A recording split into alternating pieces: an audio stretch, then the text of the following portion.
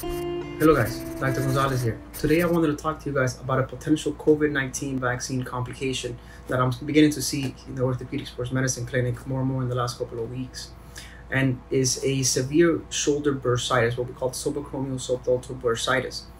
Now, unfortunately, this can happen with any vaccine. I actually see it routinely in the flu season when our patients are getting vaccinated for the flu, but because there's been such an increase in the amount of patients getting vaccinated for COVID-19 that I'm actually beginning to see more and more of these patients in the office.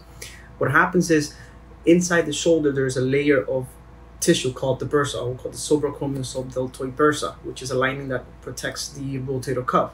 What was happening is that the injection, the vaccine, is unwantedly placed inside of the bursa. This is happening especially in these thinner patients that don't have a lot of muscle. The injection is given into the deltoid, but is injected inside of the bursa.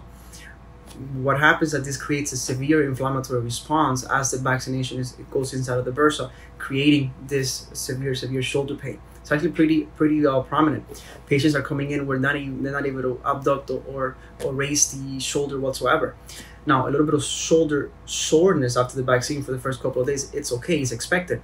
But if that soreness or the severe pain persists after a week, there's a high likelihood that you develop this bursitis. And I actually wanted to show it to you on the ultrasound to see how does it look. All right, guys, so I wanted to show you how does this look on ultrasound.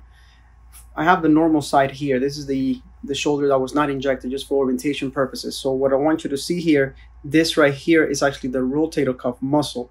The muscle is like we call the burr beak appearance attaching into the bone. This is the bone right here. The skin is going to be on top, and from here to here is what we call the deltoid. So all of this is the deltoid muscle. This black line right there is what we call and refer to as the bursa. That's the lining that protects and covers and separates deltoid from rotator cuff. So here's what was happening in these patients, especially in thinner patients. If you notice, this is my measurement. 1 centimeter down, then the vaccination is going unwantedly being placed into the bursa.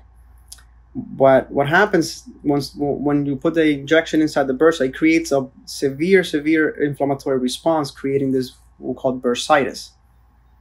Actually, now that we know what a normal one looks like, I'm actually going to show you the abnormal side. Immediately, you could actually see that lining, how thickened and how inflamed it is.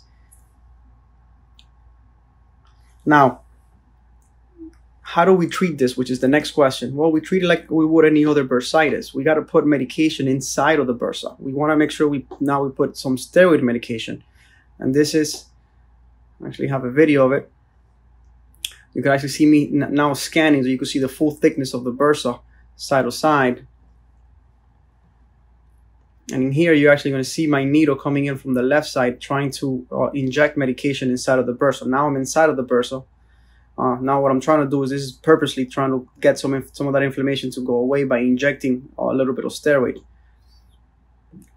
At this point, this is the other videos showing the medication and kind of making sure that my steroid injection goes throughout the whole bursa.